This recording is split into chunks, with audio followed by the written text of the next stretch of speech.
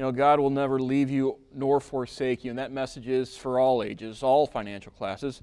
It's a message for all, and one that is heard by those who regularly visit our Daily Bread Soup Kitchen.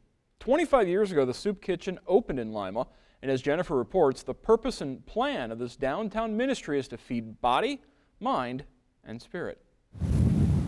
It's a Thursday in late May at Our Daily Bread Community Center on Central Street in Lima.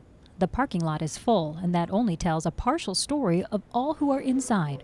Walkers, bicyclists, motorists, and more are gathering to break bread together. This Lima area soup kitchen has been in operation since 1991. Last year we served 39,501 meals. That's averaged about 158 through the days that we're open. And that starts out at the beginning of the month we can have 86 to 90 people, and then by the end of the month we're looking at 200, 230, 240 sometimes, especially in the summertime when the kids are out of school. Randy Kimple and Scott Catlett serve as co-directors at Our Daily Bread. 25 years ago, when the soup kitchen opened, it was to fill a need in this community. Now, a quarter century later, this nonprofit organization continues to fill that need. For many, this has been a regular place of gathering for a long time. For Catlett, he's been here 7 years. It just happened to be my 51st birthday on August 16th when I went out to church, and for some reason I felt compelled to go to the altar that day, and I said, Lord, if you make it clear to me what it is you want me to do, I will go and do it. Wherever you send me, I'll go. Whatever you ask me to do, I'll do. And within 3 minutes, I was approached by a friend from the church who I didn't know was affiliated with the board of directors here at this time, and said that I was the first person God put on his heart to see if I'd be interested. The position had just opened up. That friend at the altar was Don McClure, a board member for Our Daily Bread from 2007 to 2015.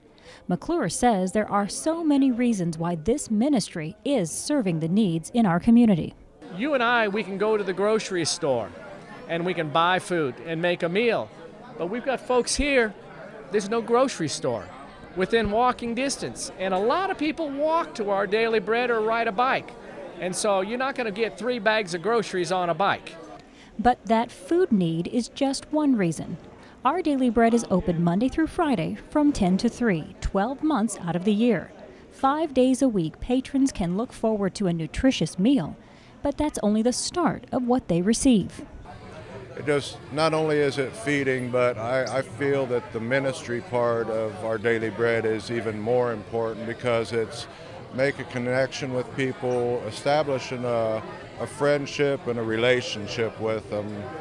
And that way they're more in touch to any other. They come to us for different advice. Once they learn to trust us, a lot of people come to us for advice, and then we're able to point them in the direction that they need to go to.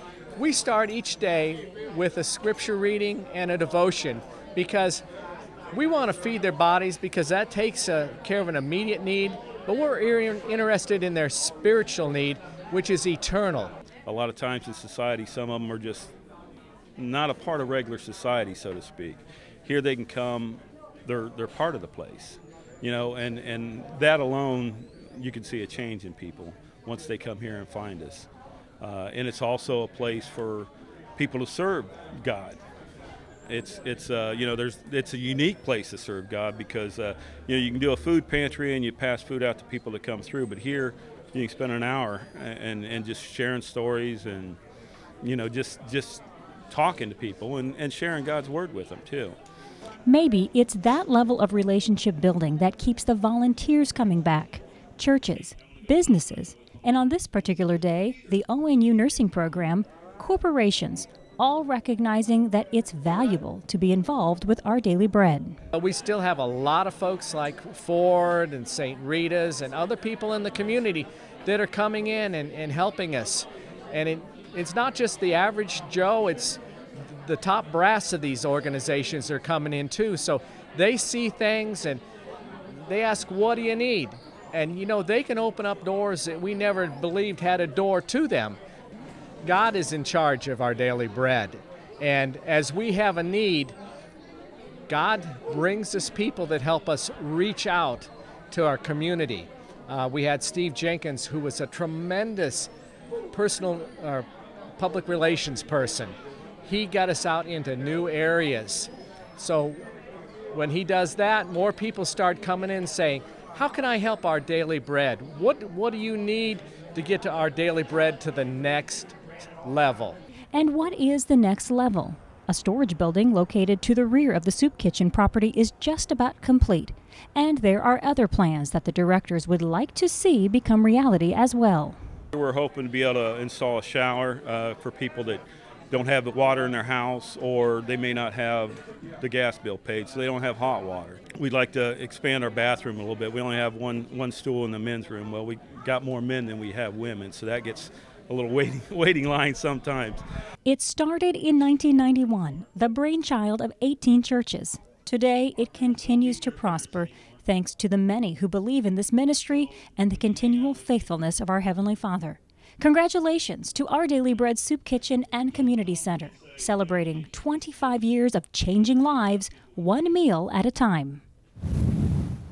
For more information on the needs of Our Daily Bread, visit their website, odbread.org, or call 419-224-2086, or stop by during open hours at their location, 125 South Central Avenue in Lima.